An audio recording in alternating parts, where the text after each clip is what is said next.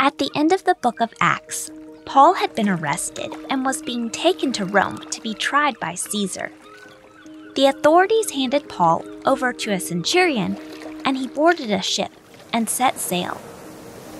They sailed for many days until suddenly a great storm came upon the sea.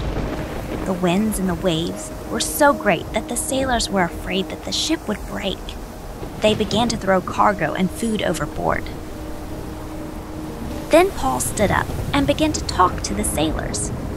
He said that God had spoken to him in a dream and that he had good news. None of the sailors would be lost in the storm. They were all going to be okay. When it was daylight, the sailors saw an island in the distance. They began to sail towards it, but their ship struck a sandbar and got stuck. The waves beat against the ship so that it began to break apart. The captain told everyone to jump overboard and swim towards the land. Paul and all the sailors made it safely to the shore. They realized that they had landed on an island called Malta. The people there were very kind to Paul and his companions, and they helped them. That night, as Paul was gathering some firewood, a snake leapt out and bit Paul.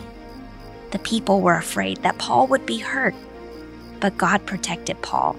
There wasn't even a mark on his hand. Paul knew that God wanted him to teach about Jesus in Rome.